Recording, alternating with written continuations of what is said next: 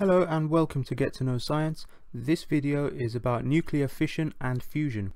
Nuclear fission is the splitting of a large unstable nucleus which releases a large amount of energy. Fission doesn't happen spontaneously. Usually we would need to fire a slow-moving neutron into the nucleus to cause fission to happen. The nucleus absorbs the neutron and splits, forming two smaller nuclei. In doing so, it emits 2 or 3 neutrons and some gamma rays, and a large amount of energy is released when it splits. These neutrons are called fission neutrons, and they can then be absorbed by other nuclei and cause more fission reactions to occur. So we can see here that the initial neutron triggered a fission of this nucleus, which split into 2 smaller nuclei and emitted these 3 neutrons. Those 3 neutrons can then go and be absorbed by another 3 nuclei, which will then again fission, releasing lots of energy and emitting more neutrons, which will then go and be absorbed by more nuclei. So you can see here that this reaction is a chain reaction which gets larger and larger at each stage. So this is what we mean when we say that nuclear fission is a chain reaction. Now, not all substances are fissionable. The 2 most commonly used fissionable isotopes are uranium-235 and plutonium-239. So these nuclei would be nuclei, for example, of uranium-235. because it's a fissionable material. Now, since nuclear fission leads to a chain reaction which gets larger and larger each time it happens, it can get out of hand quite quickly. Therefore, inside nuclear reactors we have ways of controlling the nuclear reaction so that it remains safe. This is a pressurized water reactor. It has control rods, which are these here. They can be raised or lowered in between the fuel rods, and they can regulate the chain reaction by absorbing the fission neutrons.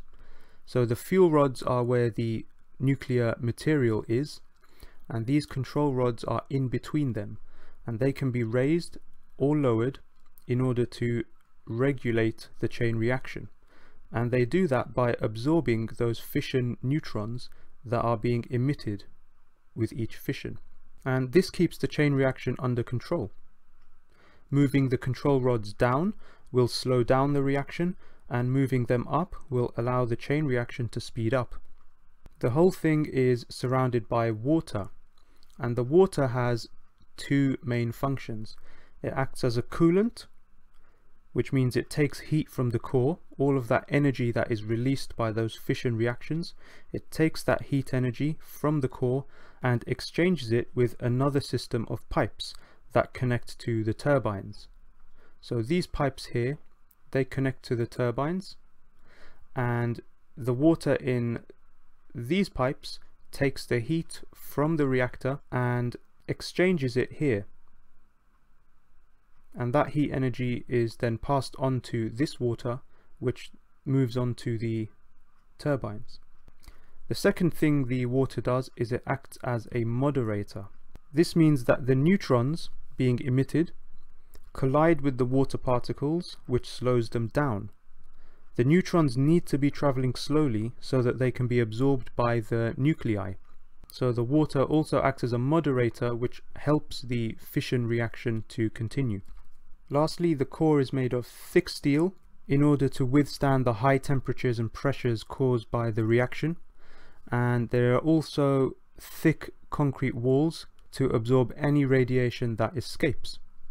To contrast with this, the explosion from a nuclear weapon is an example of an uncontrolled nuclear chain reaction. And of course we don't want that to happen when we're trying to generate electricity.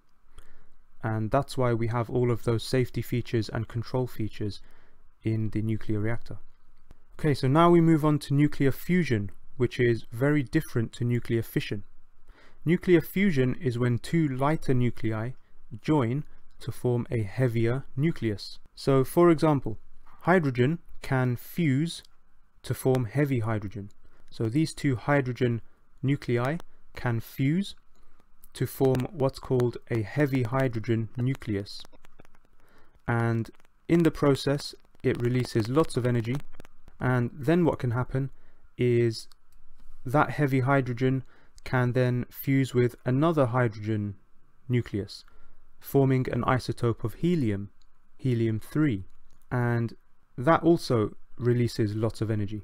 And then that helium nucleus can then fuse with another helium nucleus and produce helium-4, which is the usual type of helium that we're used to seeing. And in the process, of course, releasing lots of energy again, and also emitting these two protons or hydrogen nuclei. At each stage in this process, energy is being released, as well as particles and other things like gamma rays and things like that. But we don't really need to think about the particles and rays that are being emitted, just the fact that lots of energy is being produced. Now, this fusion reaction leads to an enormous release of energy. In fact, fusion reactions release way more energy than fission. Since hydrogen is readily available on Earth and helium is a harmless gas, it means that nuclear fusion would be a great alternative way to provide energy to the world. The thing is, it requires huge amounts of heat and pressure to make it happen.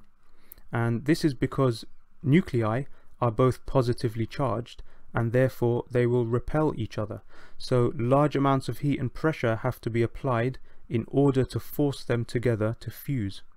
And the only place where fusion happens naturally is in stars, which have the required heat and pressure at their core. Scientists have done some fusion reactions on Earth, but they have tended to use up more energy than they have released, because of the fact that we have to provide so much energy to make it the required temperature and pressure in order to make the fusion reaction happen.